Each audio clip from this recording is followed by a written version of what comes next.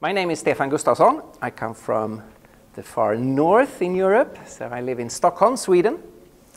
And I've been involved with ELF since the beginning of this work. And back in Sweden, I've been involved in student evangelism for many years and in Christian apologetics, training Christians, equipping Christians in this area of apologetics, and doing persuasive evangelism, doing outreach from an apologetic point of view in terms of a reasoned presentation of the gospel and in terms of being part of public debates about the truth of the gospel. So this is very close to my heart, and I'm really glad we have such a good group of people that are interested in apologetics. If we go back in history to AD 33, it is really astonishing to think about the start of the Christian movement. It's absolutely surprising that this small group of people,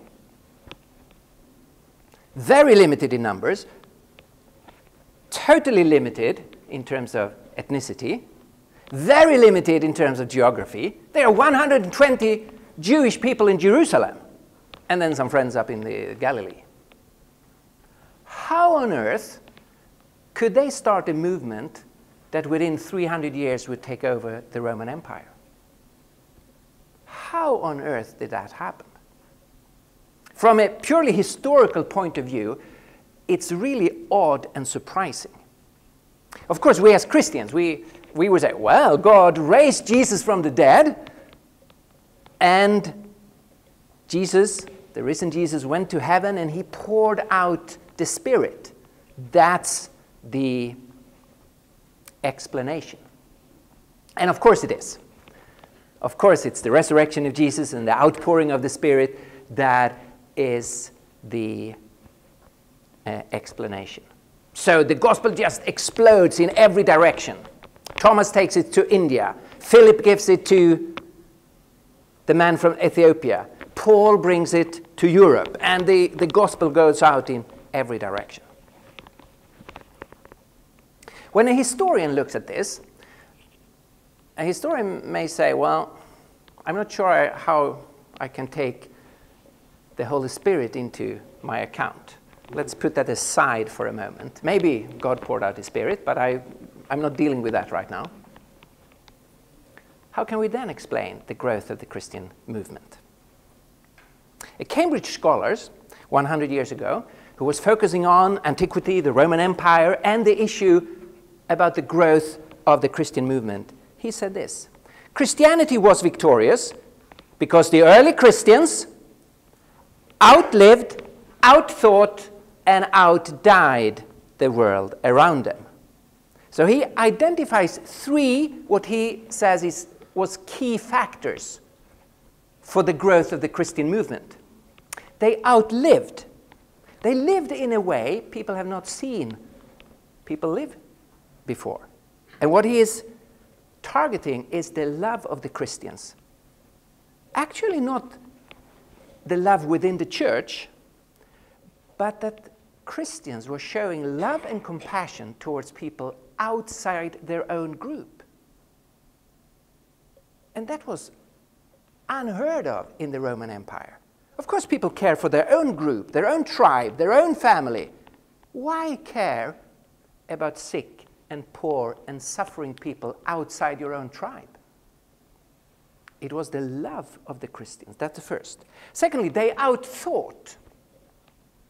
Well, Christians were not smarter than anyone else. We are as stupid as the rest of humanity.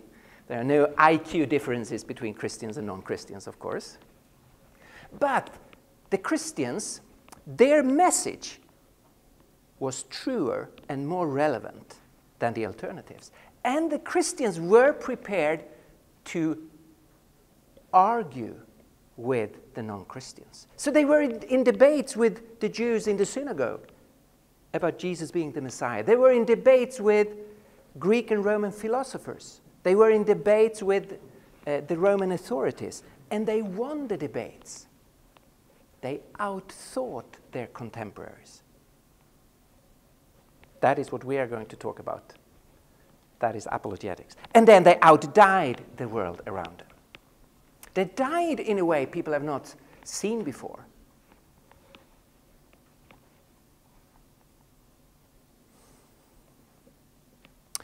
When political powers are confronted with a group who does not obey, what do? Well, they start to put pressure on that group. They imprison them, they torture them, and ultimately they say to members of that group, if you do not obey, we will take your life. But here was a group where people answered, but I'm not living for my life. I live for something higher than my own life right now. So they couldn't pressure Christians into obedience. They died in a way they had not seen before. I think this is such a beautiful picture of the Christian movement. Love towards people outside the movement. Thinking, taking truth and reason seriously. And hope, living for something bigger than what it is now and what is my own life at the moment. Having the big picture and the Christian hope. And I think if we are going to see the Christian faith coming back on a broad scale in Europe again, these three things are crucial. Love, apologetics, and hope. You can add other things. I'm not saying it's only those three. There are other important things. But I think these are really important. And we are going to deal with the one, the one in the middle. They outthought. So the Christian movement took over Europe. Paul brought the gospel to Europe. It spread around the Mediterranean and gradually further north and further west. The gospel came to my country during the 9th century. Some German monks were sent up to the Vikings. I don't know how happy they were about that assignment, but they were sent from Bremen in Germany to bring the gospel to the Vikings in Stockholm or the island Birka. The ship went down in the sea, but the two monks survived, and by foot they traveled up to Stockholm and preached the gospel and started the first church. In some places in Europe, the gospel has been for 2,000 years. In some other places, like my country, it's been more than 1,000 years. And so the gospel has been part of the whole of Europe. Not that everyone has been a Christian and known God, of course not.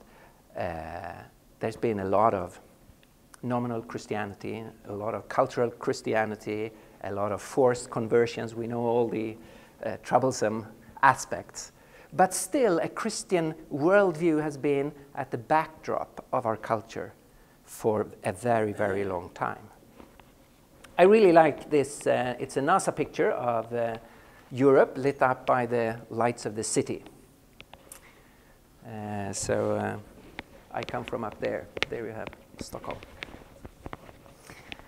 I take this as a metaphor for the light of the gospel that has lit up our continent. And out from Europe, missionaries have been sent during the 18th and 19th and 20th century. Missionaries have been sent from Europe out to other continents where there today are huge revivals. But during the 20th century, and especially during the second half of the 20th century, something totally unexpected has happened. What has been the motherland for Christianity since the year 70, when Jerusalem fell, Europe, here the church is collapsing. And if you look at this picture and think of all the lights, if you have imagination with you and you start to see one light after another is turned off, and darkness is again spreading over Europe. That is what has happened. This was an article in the UK magazine The Spectator It's from 2015. 2067, the end of British Christianity. How on earth can you make that prediction? Well, it's very easy. You take the development between 2001 and 2011, and then you extrapolate. If that continues, Christianity is gone. 2067. Here is another news article from England. For every one person brought up in a non-religious household who starts going to church, 26 people raised as Christians turn into non-believers, a new report found. So people are coming from non-Christian backgrounds into the church. But the stream in the other direction is much, much stronger.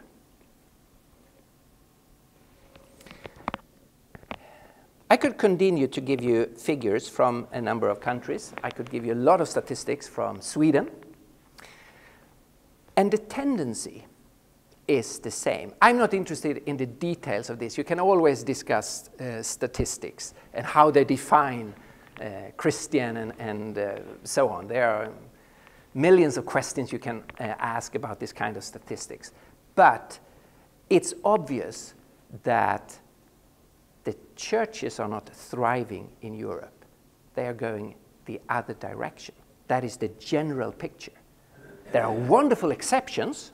We see growing churches, we see people come to faith, but the overall picture is not a positive one.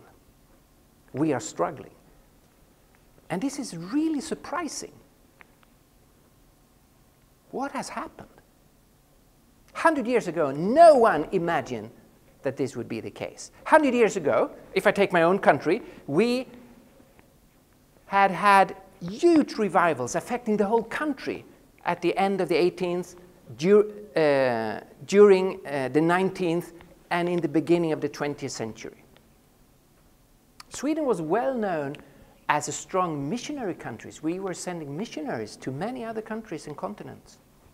No one expected Sweden to be the world's most secularized country, as we are often described as today. What has happened? Well,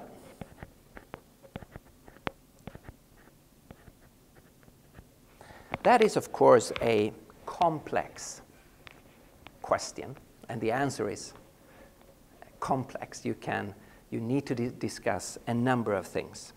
But in my view, it's obvious what is the main cause behind this. And in order to understand that, we need to look at European history. If we simplify, and I'm very well aware I'm simplifying now, there are two root systems for European culture. We're drinking from two different wells. We're being inspired by two sets of ideas. The one well we are drinking from is the Christian faith.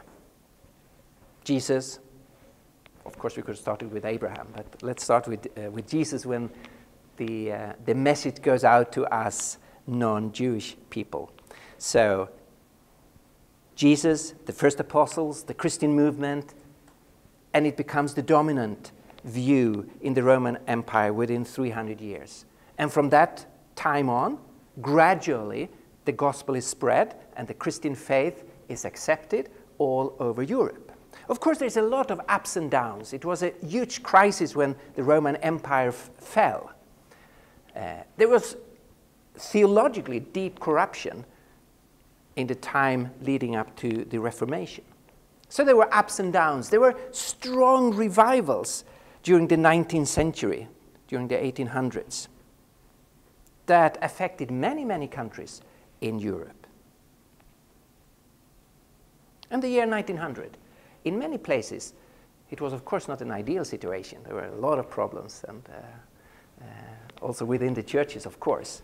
But it was a strong church.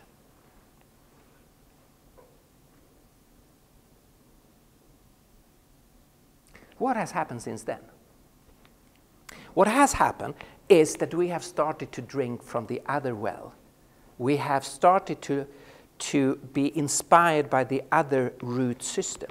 And that goes back all the way to the Greeks. And to choose one philosopher, I have chosen Protagoras. He is the man who formulated the sentence, man is the measure of all things. In the Christian perspective, the starting point is God. God has been there always. He's the creator. We are creatures. We are living within a creation. And we are totally dependent on God. He is the authority. He is the meaning. He is the goal. He is the source. Everything is directed towards God. The whole meaning with our existence is dependent upon God. Now, humanism says, no, no, no, no. Man is the measure of everything. Man is the authority. Man is the meaning for himself. Man can define life. There is nothing and no one beyond man. That is humanism, which we can find amongst the old Greeks. Of course, we can find it all the way back to Genesis 3, but we find it amongst Greek philosophers. In Europe, during the Renaissance, some of the thinkers come in contact with the Greek thinking, starting to read Greek philosophers in the original languages and becoming inspired by some of their perspective, but still holding on to a Christian faith, but letting some inspiration come from this other perspective. And then during the Enlightenment, a small intellectual elite in Europe consciously shifted root systems, decided to drink from the other well. Rejecting God, of course that was a process, first not rejecting the existence of God, but rejecting God's involvement and presence in the world, and then rejecting his existence altogether. But the end result was that they rejected the Christian faith. That did not affect people on the ground. On the ground now there were strong revivals coming. People still believed in God. People had respect for the Word of God, respect for the church. But something has happened on the level of the elite. And that which affected the elite during the Enlightenment has now taken over our culture. That is the main reason behind secularism. And the key event is the Enlightenment, man as the measure of all things. What was the response from the churches towards this? It was a main attack on the Christian faith.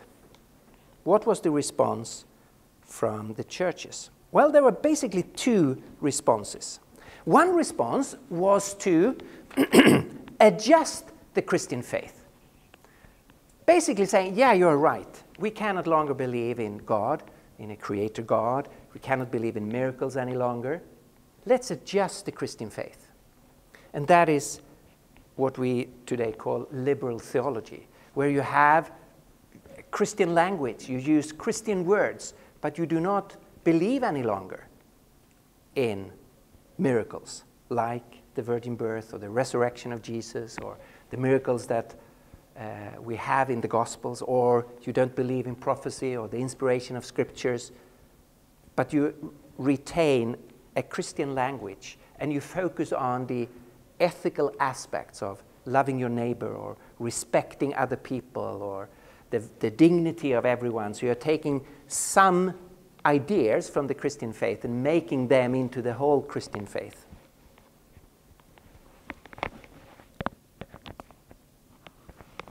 And it leads to this kind of things. BBC, 2017, resurrection did not happen, say, quarter of Christians. So people who identify themselves as Christians still say that the resurrection of Jesus did not happen.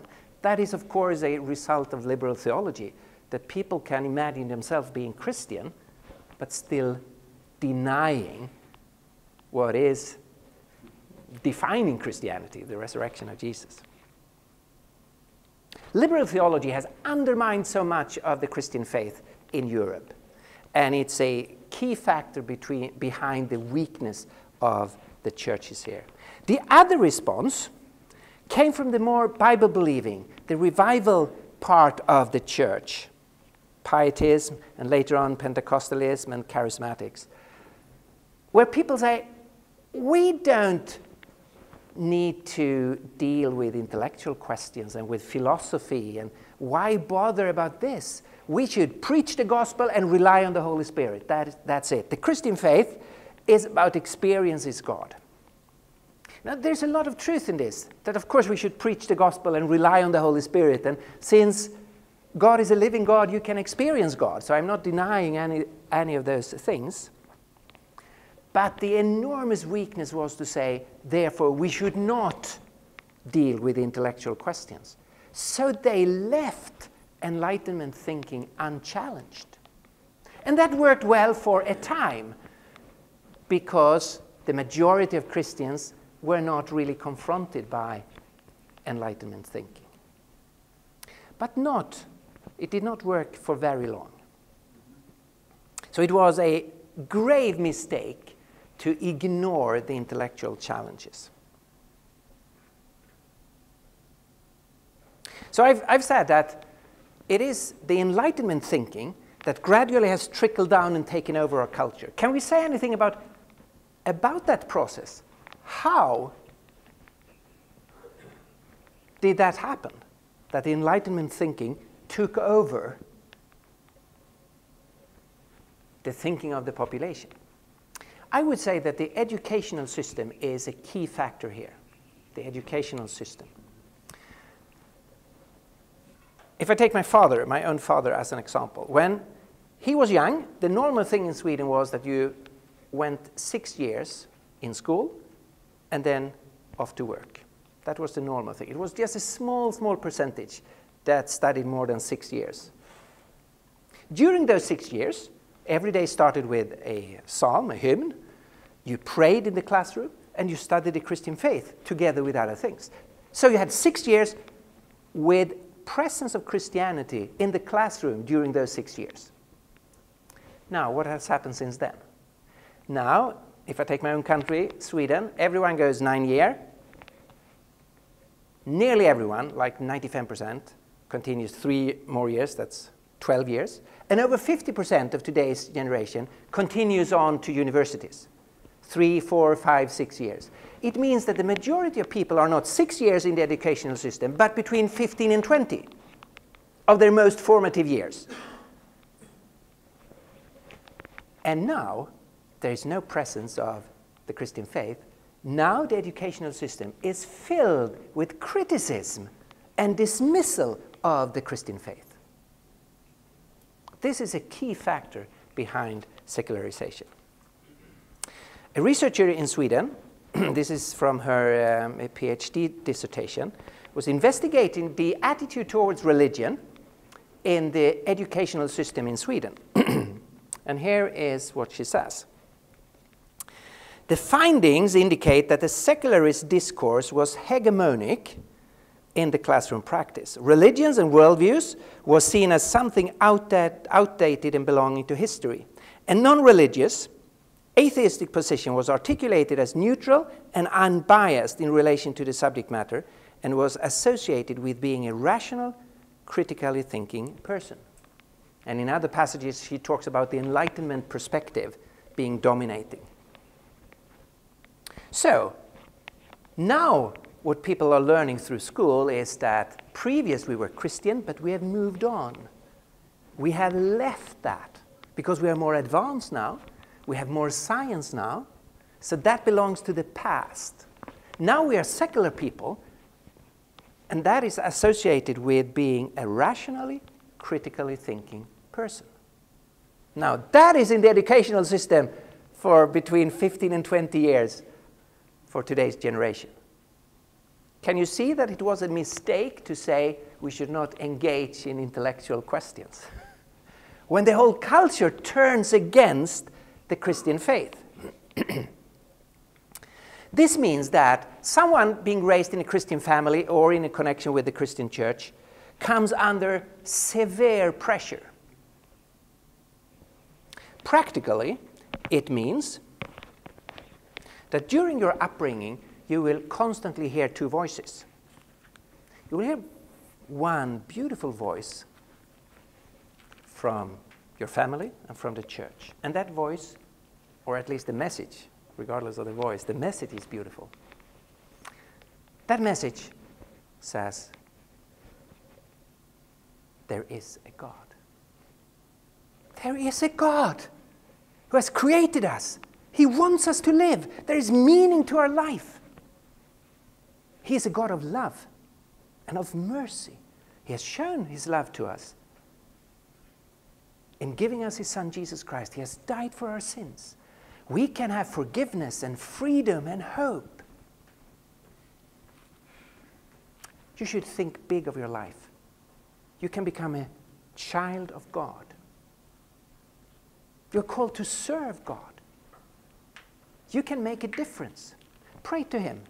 He listens. He gives a response. He does not always answer the way you want, maybe, but he actually gives you a response. Study his words. He will speak to you. He will guide you. He will encourage you. Have a huge perspective.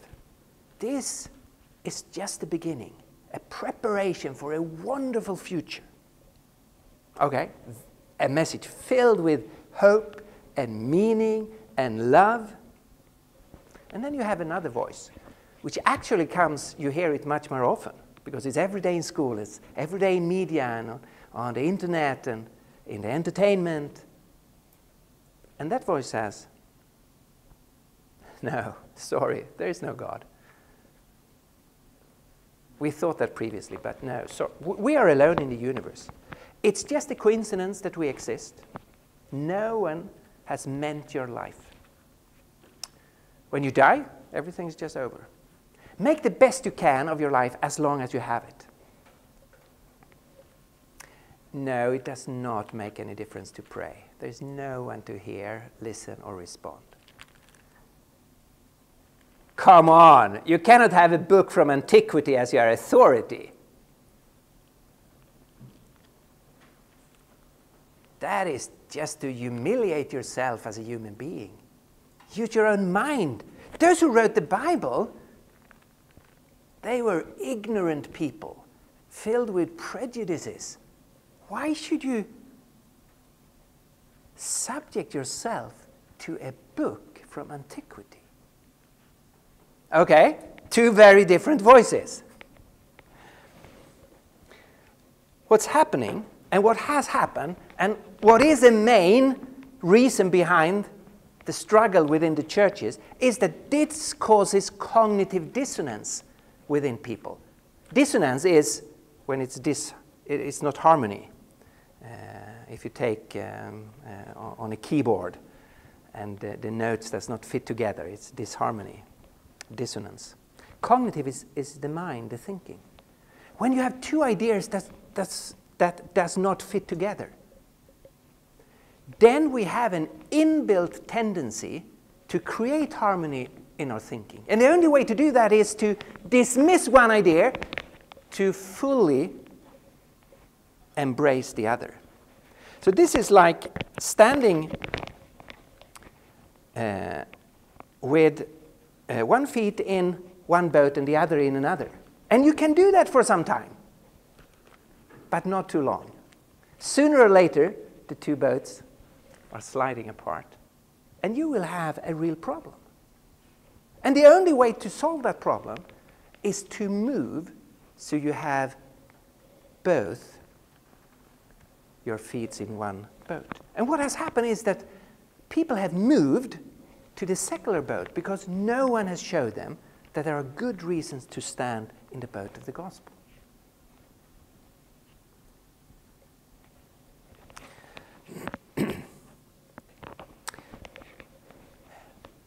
Why do we need apologetics? Why do we need a reasoned defense of the faith?